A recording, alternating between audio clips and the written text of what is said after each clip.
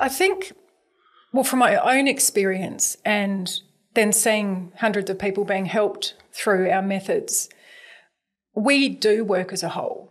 You know, that's how our body works. And I know that there's a lot of systems in place that suggest if we have this problem, we go to this person. If we have this problem, we go to that person. But our body works in conjunction. So we know that our digestion impacts mental health. We know that having stress impacts digestion. We know it also impacts our cardiovascular system. Stress can have a great impact or a really negative impact on the heart.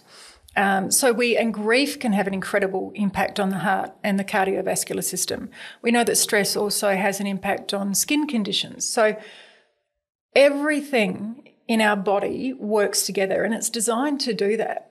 And we are a whole being that needs to be treated as a whole being, not as different parts, like a car. You know, I know a lot of us will have throwaway lines such as you wouldn't put unleaded fuel, whatever it is, in a Ferrari. Exactly. Yeah. But we're not a car, and we don't come apart in pieces. We're a whole being that needs the whole being to function at peak performance.